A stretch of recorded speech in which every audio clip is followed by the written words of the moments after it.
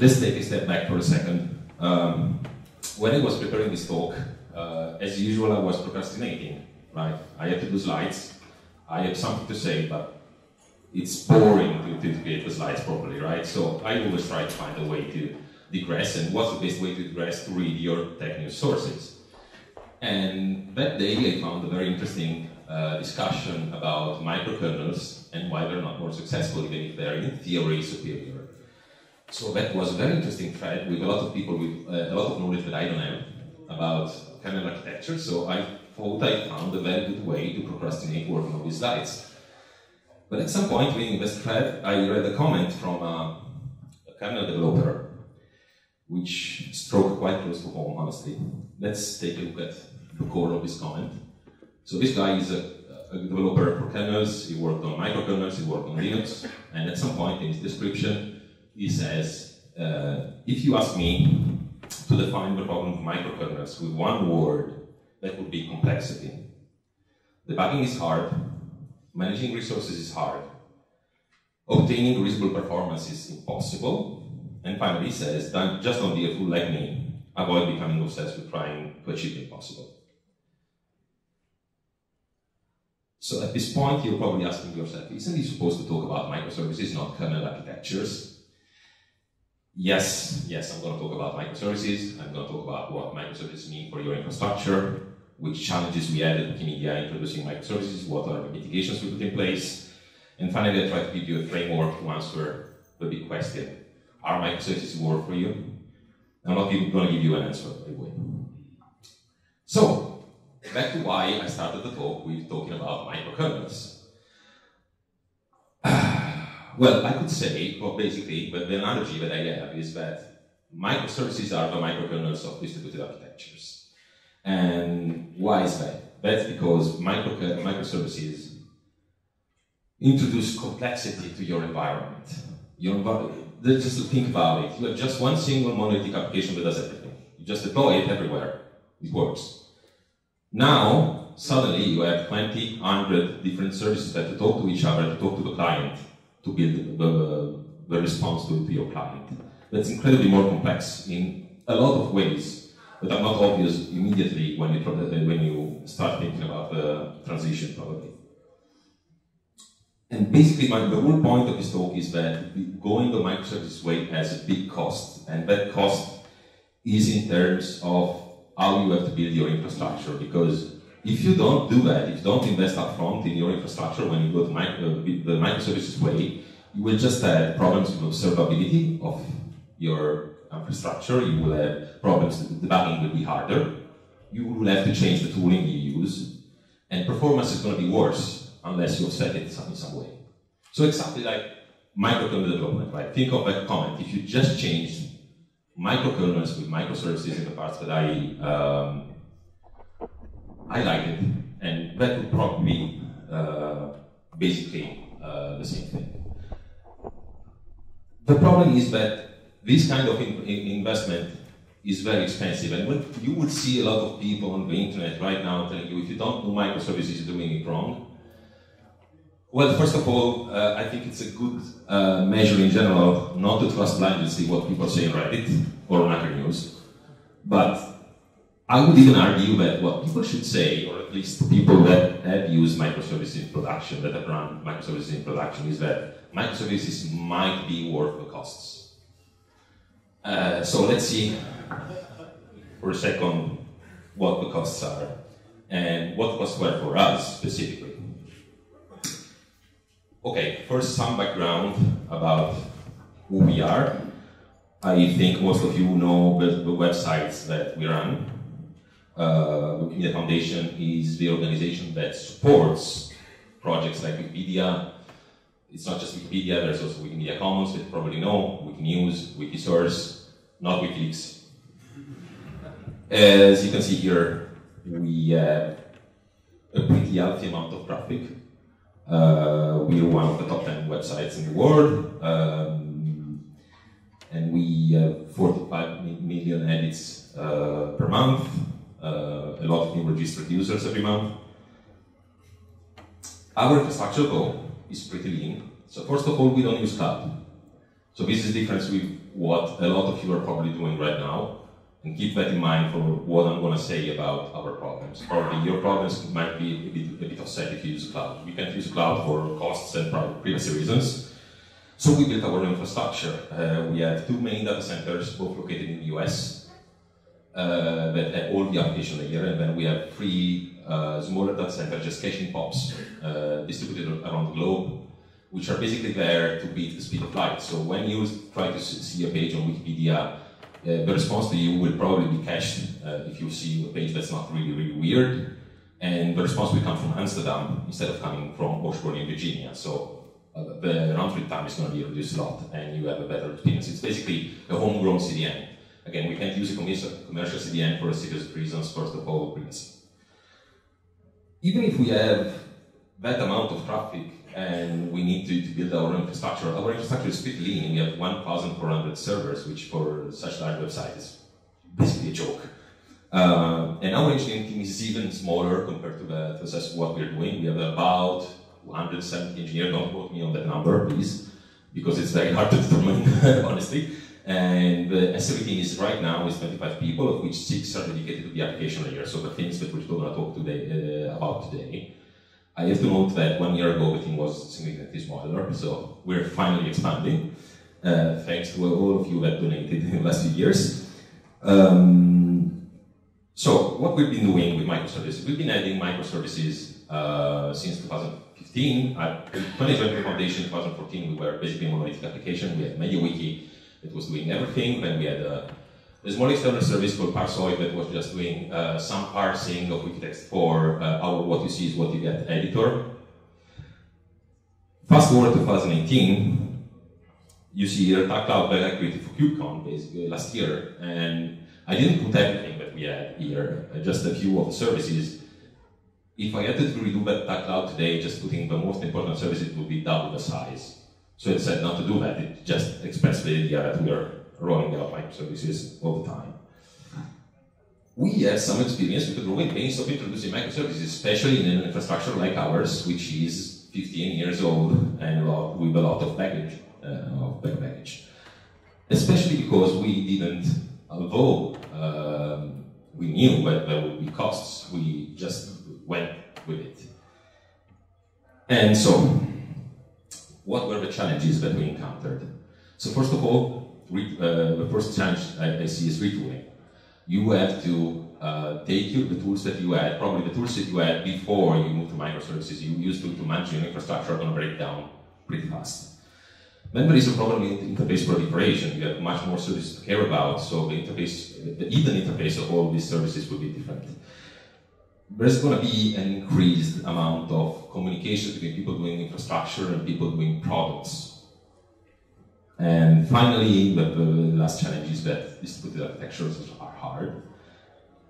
Let's get into a bit more detail on these challenges. So retooling. First of all, configuration management tools like Puppet, Chef, Ansible, Salt, whatever. They're all very nice, they all have their great things and their shortcomings. I don't think they will only get you that far if you're building a lot of microservices, right? They're not thought for that, they're thought for configuring the machine statically and then evolving the machine over time. That model really don't work out in the long run when you're trying to do microservices. You need a much more dynamic infrastructure. That gets me to the last point here, which is static resource allocation. When you have one monolith, right, you can just say, okay, I have this amount of computing power, I throw it all to that application, and then I throw all the traffic to that cluster that's going to be utilized to the best possible level. You don't have resource contention between different services, you don't have those kind of problems, you don't have surges in one specific service. All the surges of traffic will go to the right application, which is the monolith.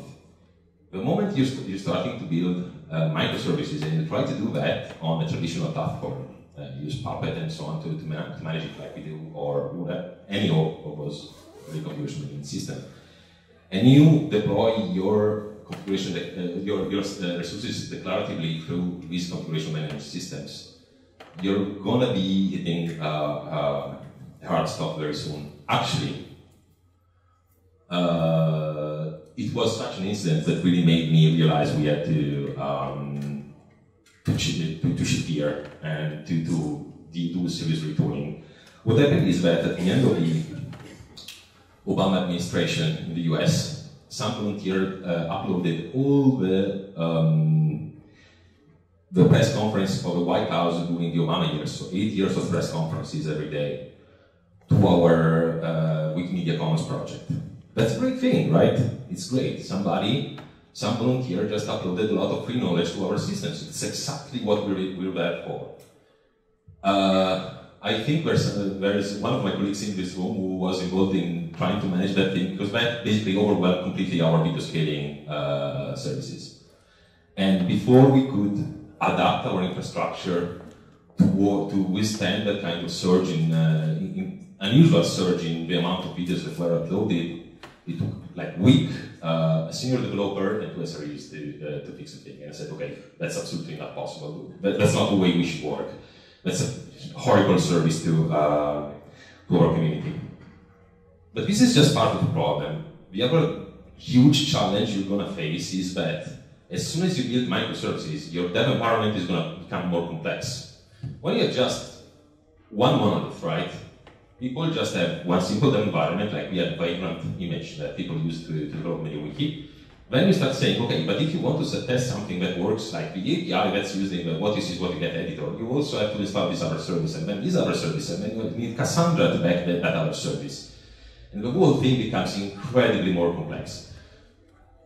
It is a testament to our developers that they managed to work with the Vagrant image in building incredible things inside that Vagrant image so that they can kind of work with these things. It shows how brilliant they are, but it's really clearly not the tool for that, right? And it's really, really hard to make it seamless in a microservices infrastructure for developers to build that environment correctly, unless you do separate the microservices very well. The same can be said for your CI and CD systems, right? When you have just one application, you can basically tailor, you just duct tape things around existing open source solutions tailored just for that application. Then you have other applications that you want. Since you're doing microservices, you want your teams to be free to make some choices, right? In terms of what language they use, how the structure, how the deployment is going to happen, you know. And of course, like if you're used to deploy a PHP application and you deploy a Node.js application, that's going to be different. The way you deploy it, it's going to be different. If it's a Go application, it's a different way as well. If it's written in C, it's going to be another way as well. Again, so your CD is going to be needed. It's going to need to be become incredibly more complex and be able to scale with a number of microservices. Same for the deployment stage. And finally, the last challenge we had is that even if you do collect the logs from all your beautiful microservices, just collecting all the logs from everything is not enough. You also need strong correlations between the logs of different services. Okay, enough for retooling. So you have to change your tools. Also, there is another problem that gets presented to you, which is interfaces. Any application, any service, be it a monolithic application or a microservice, has a series of interfaces besides their public API to a public, right? They have a monitoring interface, so how do you monitor that? How does the service log? How do you create alerts on top of that? How do you configure your service? Is it a 12-factor app, so you just use environment variables, or it is using a remote configuration service, or is it using YAML files or JSON files? How do you manage these things with your configuration management, or how do you manage all this proliferation interface? And finally, more importantly, RPC interface. How does this service talk with the rest of your infrastructure? If you have just a monolith, this is no problem, right? You just have one interface for each of these things that's all the same, so you can just adapt to that. But if you start building microservices and you don't have some way to live with the problem, all of these interfaces are going to be potentially different from service to service. And so you will have to adapt to that added complexity. Then another big problem is that independently of how your company is organized, if you do like hardcore DevOps, you're gonna have an SRE team. Well, good luck with that. Or if you have people, you will have people working on the infrastructure in some way, right? And you will have, those people need to talk with developers a lot. I mean, it's the whole point. But if you do microservices, the bandwidth needed for communication is going to be increased by a lot. How many questions, how many things a developer needs to know about how infrastructure works when they have to productionize a service, so something that needs to go into your production environment and work with the rest of production, compared to what we need to just add a library and an API module to a single application, is exponentially higher. And I mean, it's a good thing in some way, but it means that your infrastructure people can get overwhelmed by the amount of time we have to spend with people building a new service. Because, let's be honest, I don't expect somebody building Node.js content for something to know the intricacies of how things work on the infrastructure level. So, they will need to come to you and talk with you. And there are a lot of choices and needs that will need to be addressed for each service. Finally, this is the biggest problem, and I'll be honest. I'm not going to propose you a solution for this challenge because if you have a solution, please tell me, because I'm very interested. And my point is, distributed architectures are hard intrinsically. It's very hard to make them reliable, and also, I think the biggest problem is it's very hard to have a comprehensive view of a whole architecture. So let's look at this weird building, right? That's how you need the risk to any gap. You can have incredibly smart people working on every, like, you will have, in a microservice architecture, you will have somebody working on the columns, right? And they can create beautiful columns that are perfectly chiseled and super nice and incredibly well done. But if the size of that column doesn't fit between the roof and the balcony, there's going to be a problem, and you, for people caring about infrastructure, will have to put something between the column and the floor to make it fit. And so on. You could have people building all the things more or less in isolation. It's going to be then harder and harder to keep a complete view of what's happening, and you can end up with a building like this. If you look at each single part of this Baroque building, it's very well done, but the whole thing is kind of weird, right? Okay, enough with the challenges. Let's talk about what we have done and what we're trying to do at the moment to cope with move to microservices. So I would say that basically there are two things you need to do: standardization and documentation. Standardization. I put these standard interface adapters. In general, as we said, your systems will have a lot of different interfaces. And if you don't find a way to standardize those interfaces across your microservices, you're going to end up with overkill, basically. And you will be the people needing to do all the integration between those things. That's really not what you want. I mean, you kind of want to get the developers as much freedom as possible, while not having to work on a case-by-case scenario. You don't want to be involved in deploying every single new microservice more than you really need to. You don't want to need to rewrite code for each new service or each new class of services or each new language that comes around. So you need to create adapters. The way to do that is create adapters. And the first and biggest interface, which I didn't name before because it wasn't really there, is the interface between your application and the OS. How do you run the application? Right? How do you develop the application? How do you run it in development? How do you run it in production? We did a project called Streamlined Service Delivery that's still ongoing, whose goal was to basically, the project started from the release engineering people and the SRE team. So our first goal was to reduce our toil. The amount of things we have to do day to day to keep things running, or to bring up a new service and so on. And at the same time, we wanted to reduce the number of things that each developer had to deploy them, to develop themselves, or the number of documents they had to read. one of the main points was we want to have consistency between the way development environment is built, the staging and CI environment work, and production works.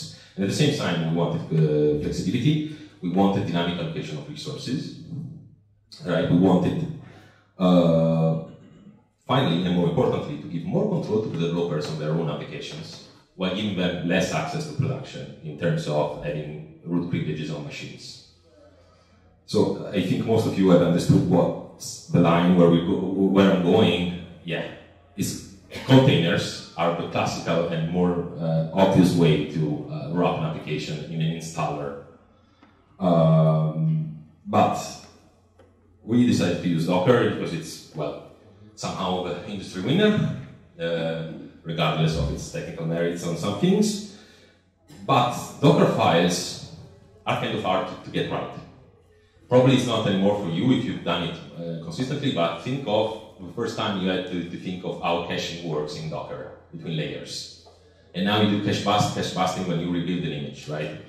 I don't think somebody that works on the nitty-gritty details of how the front end works, like how do you optimize JavaScript working in a browser, needs to know how to build the Docker image, right? How to write a Docker file the right way.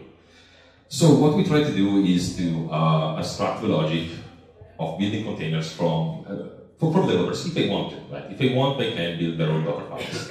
But if they don't want to, they just put a .pipeline directory in their project.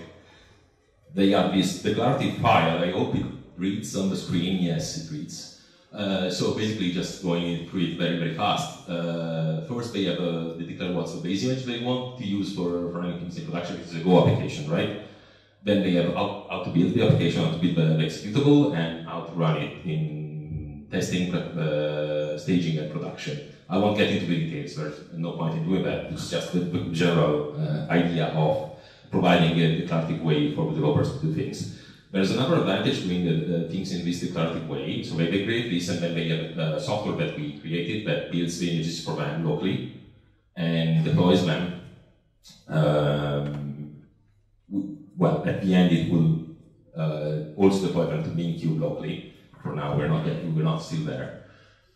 But runs it locally to them, and then does all the building also in production and CI. The advantage we have is that we have a policy file that basically tells the application that in terms of these things, what things are acceptable in the declarations. So if somebody tried to use the Golang image from Docker Hub there, our CI will tell them no. I mean, it will work in your development, but then you get to CI and CI will tell you have to use an image that comes from our registry. You can't use an image that comes from Docker Hub. By the way, our registry is public. Please don't download too much, or I will get paid. And of course, in production, the solution is to the problems I presented to you. I mean, if somebody uses Kubernetes, they would have seen from my previous slide. That's exactly what kind of solves your problem and creates more. So this is a general schema of how the thing works. You can see up there, Blubber is the tool that I was talking about that builds the containers for you. It's very standard development pipeline. If you go at KubeCon once, you will see like 100 of the slides. I was pretty underwhelmed by the fact that last year we presented this slide at KubeCon, and I've seen like 10 other people present the same slide, basically. Which means that sometimes in the future, some tool that works pretty well doing these things will come out. I've seen a lot of people taking pictures. All of this is public on our wikis. So all of our code is public, everything is public, so you can really go and look it up. I won't spend much time here, as I just talk about this. Let's go on with interfaces. The other thing is monitoring, right? I was extremely frustrated across the years that every time a new service came online, I'm an SRE, right? So I need to know if the service is working correctly or not. So you have to go to talk with the developers and tell them, how do I monitor your system? How do I verify it works correctly when I first instantiate a new server where it runs a new instance of that? How do we create alerts on your service? And then we decided to flip the script at some point. So our idea was, okay, you know what? You tell our systems how to do all those things automatically in a declarative way again. So our microservices are standardized on using Swagger as for exposing their API contract, and we decided that, yeah, okay, let's put an extension inside Swagger. It's permitted by the spec, which is called examples, very originally. And the idea is that there, the developers will declare one specific request, the parameters for a specific request, and what the response should look like in all ways possible. So what's going to be in the headers, you see, but lots of regexes here, and how the body will be constructed or response. Then there is a service checker, a software we wrote, that will you just have to tell it, go to this URL, which is usually the root of the service, and it will download the Swagger spec, look at it, find the examples, construct the requests based on what the developers told you, and make a request and check the response. This is great also because it means that when a new version of the application comes out that maybe breaks compatibility with the old version, so that an API endpoint is dead and you were monitoring that, you won't end up getting page tests because they deployed the new version. The monitoring is going to be defined inside the application. So the application will tell your monitoring system what needs to be verified and what should alert. So I think this functional testing is great. This is functional testing, basically, right? There is one caveat: be careful using that for paging alerts. And the explanation is here in this piece. I chose it's not by chance. I chose this piece of example. This is our mobile content service. It's a service that creates a response for your mobile application. If you have the Android or iOS Wikimedia applications, they talk to this service. This specific endpoint is to get the summary of a page, and we test the San Francisco page very originally since our headquarters are in San Francisco on English Wikipedia. So what happened? One day, the Golden State Warriors, the NBA team from the Bay Area, won the championship again. And somebody was very pissed about that. And you remember, right, that Wikipedia can be edited by anyone. So this guy decided, okay, let's go and mock the Golden State Warriors. And so he went to the page of San Francisco and wiped out the summary and wrote an insult to Golden State Warriors instead. Result, I got a page.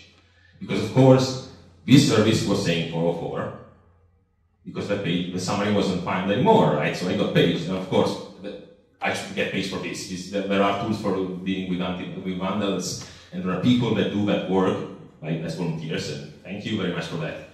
But it's not really what I should be alerted on. So be careful on the balance in doing functional testing. Finally, logging. As I said, logging is another interface.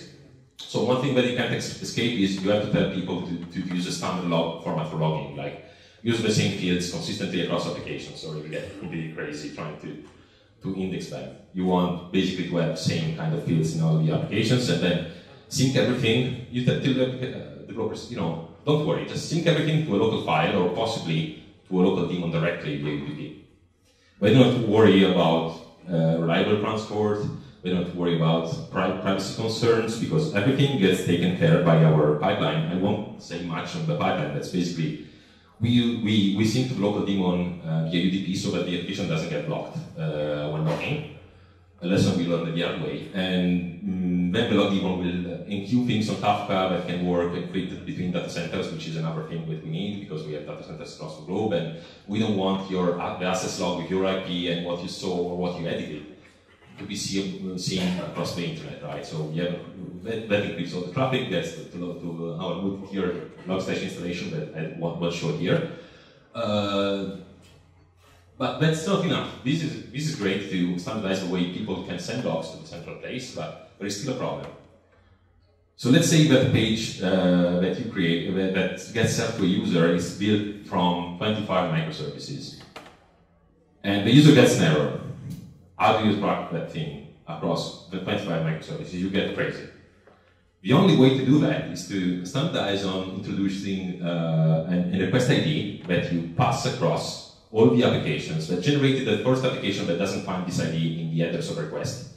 Generates this ID that gets passed through all the applications. And all the error messages shown to the user will use that unified ID, and that unified ID will go in the logs. So whenever you see an error in your system, like you have an increase of errors, and you can see the request IDs at the edge, or some user reports to you, I found an error on the page, and you ask them, can you pass me the strange thing that you got in the error page, and they get that to you, and you paste it into your log section, you find all the stack of logs for that specific request. That's the only way to manage it. If you don't do something like this, it's gonna get crazy, trust me.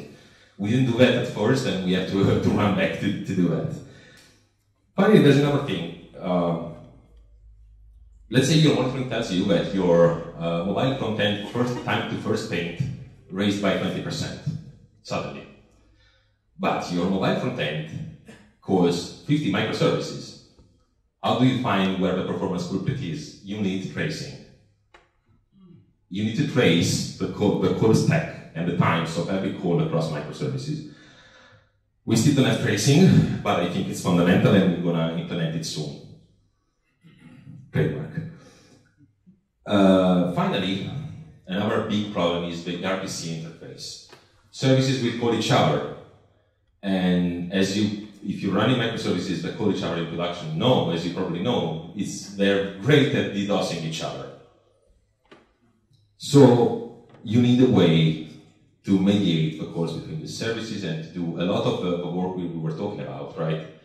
You don't want developers to have to develop from scratch a lot of these things that you need in every new service they build, or it will take them a lot of time to do that, and the overhead wouldn't be worth the costs, right? So what we are doing, it's a project that's ongoing, so that's why I put work in progress there, to be honest, also because you can check what I said just after the keynote, looking at our production repositories. We're trying to put Envoy, product created by Lyft that's now in the CNCF, as a proxy middleware between services. So in each pod in Kubernetes, the application will only talk locally with Envoy, no TLS, nothing else. We'll just know service A is at localhost this port, and then Envoy will take care of calling the right place. We'll use TLS. We'll do the TLS tunneling for the applications so that you don't have to check the TLS stack in 55 different languages and find how they're all broken in a different way. It will protect you. It has system source secret breaking and global rate limiting. So you can protect the service from each other from Thunder and GERD, and also you have standardized responses to the other service telling it I'm overwhelmed. Also, what we want to, we're still in the process of doing that. We have our own discovery service that we created a few years ago. That's another thing you probably need if you have microservices, right? And Envoy can integrate nicely with it using the data plane abstraction. Finally, it provides you some nifty things which are telemetry in the calls between services and to your backend, local backend, and tracing. It can provide tracing primitives that you can send to Zipkin or Jaeger. As you can see here from the diagram, basically our pods have a few sidecars. One is that thing with stat-d symbol is just most of our application and Envoy speaks to stat-d naturally. So we created an adapter that allowed us to expose metrics for Prometheus. And if tomorrow we decide to change from Prometheus to something else, we just have to change this interface. But we don't need to go to 15 teams in our case, to tell them you have to change the way you expose metrics to the public. It's going to all be abstracted in a layer that you put around the application. Finally, I know that there are people here working on Istio, which is a great project, but we try to keep things simple. So we don't want to real service mesh, which is like the extreme version of what we're trying to do of abstracting RPC between services. Now let's move to the problem of bandwidth between, as I told you, doing microservices means that your infrastructure people and your product people, like people building products, I'm still talking about that case, we'll have to talk more. Which is a good thing somehow, as long as it doesn't overwhelm either, and typically the infrastructure people are the ones overwhelmed. So I have to say, standardizing interfaces has been relatively effective in this term, because the developers have a lot less choices that they need to make every day. But At the same time, we need to work a lot on building better documentation. I know that for many SREs or DevOps, documentation is boring, but trust me, it's the only way you can survive such a complex environment. You need to let people say, okay, before you start doing something new, you go to our developer portal, you look at what are the standards, how it works, you can read succinctly how things work without getting into too much detail, but you know how you need what you need to do to implement things. You have implementation guidelines, and we have a process, a very well-defined process of the rules of engagement with us when somebody wants to build a new service. So you need to come to us early so that we can take a look at how the service works in terms of architecture. If we see, since we have anyways a holistic view of what architecture, because we are forced to, we can tell you, yeah, you know, this stair, think of a building before, just doesn't fit with the rest of the building. You might need to add one step to a stair, and so on. So, as I said, if somebody has a solution for the distributed architectures problem, please tell me, so I won't show a mitigation for that. There's no mitigation, in my opinion, for that. Let's get to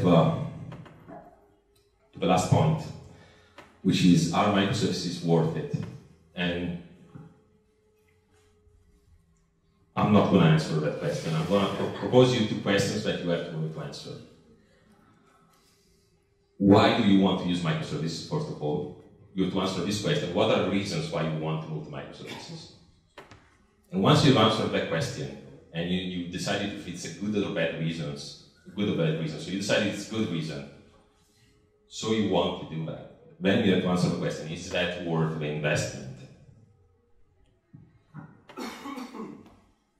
So let's start with good and bad reasons. When I rehearsed this, I decided I would go with the bad reasons first. But now I'm in a good mood. So let's start with the good reasons.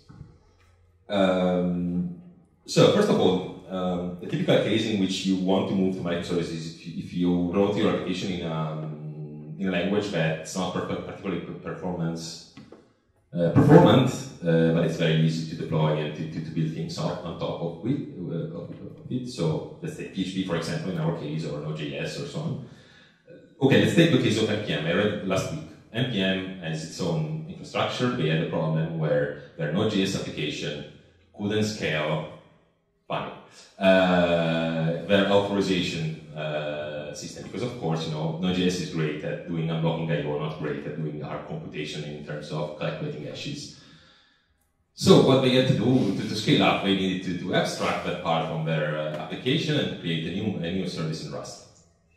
When you have to do this kind of thing, so your application is lagging behind and you have to do more and more optimizations to make it work, it's probably a good idea to start thinking about, okay, we might need to break down the monolith in smaller parts and have these performance-sensitive parts to be in some place. Then another possibility is your Google or Facebook or one of the big players. You have hundreds of engineering teams and several hundreds of services potentially. In that situation, the advantage that microservices give you in terms of independence of development become fundamental. And I agree. If you're that big, I mean, really, right? You have hundreds of development teams. There is no way you can survive without microservices. So you should go that way, even if it costs, no matter what the cost is. If you're not that big, and I'm willing to bet that not many people here work in such a big organization, well, you have to think about it. Another good reason, like the performance one, is you have security needs, right? Let's make an example. A lot of you probably work in e-commerce, right? You don't want the part of your application that show banners to people to be the same application that at the same time does payments or works with credit cards. You want to separate concerns. So in that case, starting to build microservices might make sense.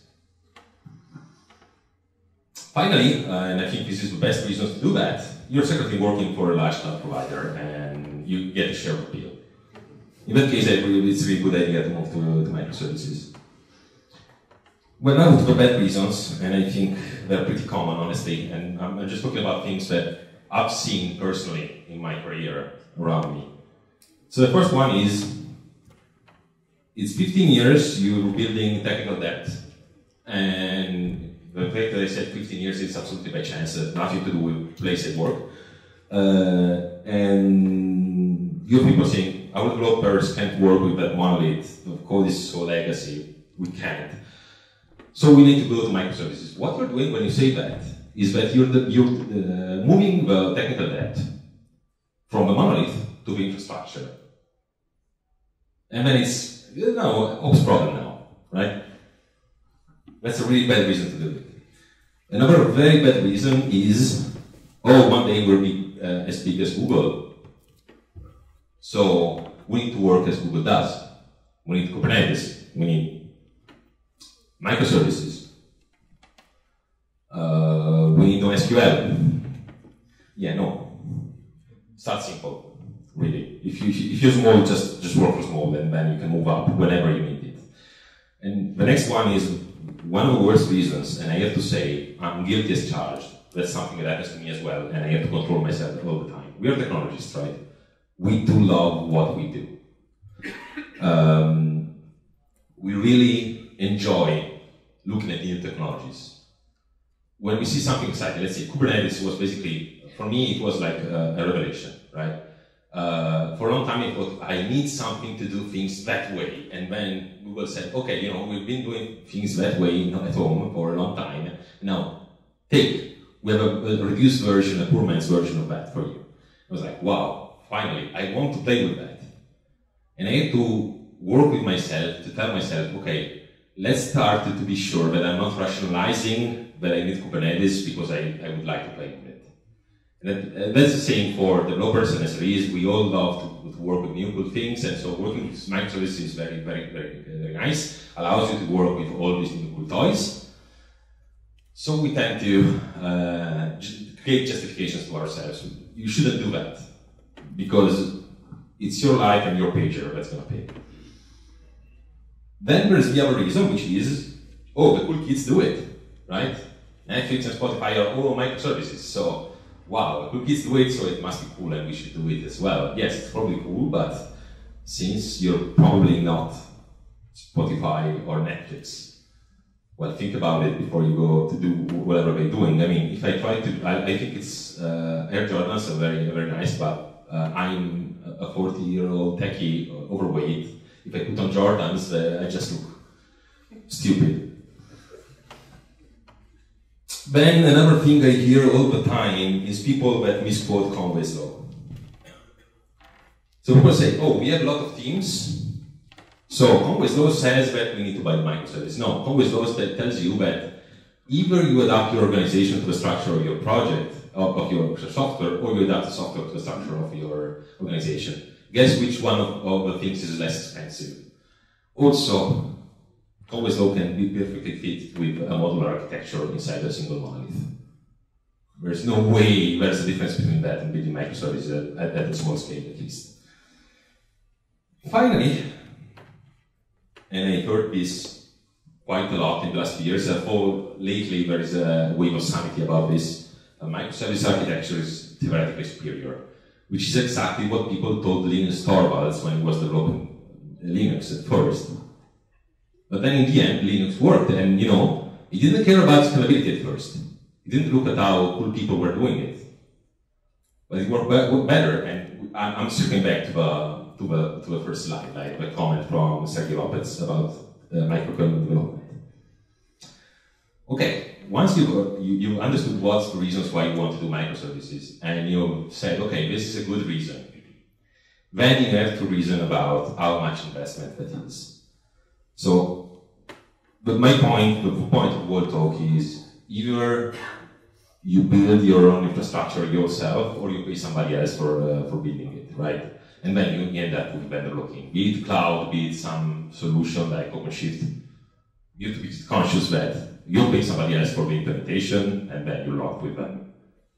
Probably for the foreseeable future. Even if Kubernetes promises to abstract things a little bit, I don't buy it very much. The point is that to obtain the same level of operational excellence that you can obtain when you have a simpler infrastructure, when you have microservices, we will have to invest a lot on that infrastructure, on people building that infrastructure. Your infrastructure will be more complex and really less boring. And I'm using the boring term because it comes from a blog post from some years ago that you should all read, which is titled "Choose Boring Technology." The point was, that's production. You want it to be boring. Boring meaning it doesn't page you at 3 a.m. at night. Trust me, if you're not doing that and you think about moving to Kubernetes, that's not boring. And the first way in which it's not boring is that it has a 9 months life cycle. So if you upgraded last time Kubernetes more than 9 months ago, your version is now unsupported.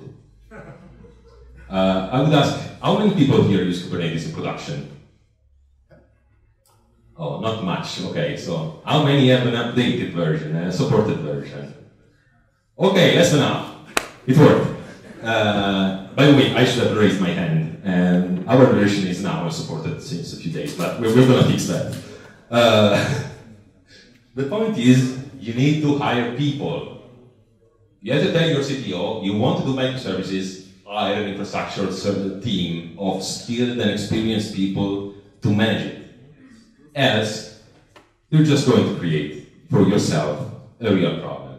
And you're basically arming yourself. So the idea of a whole talk is understand if you need microservices. Create what the cool people call a cloud-native environment. Sorry, every time I have to say cloud-native, I die inside a little bit.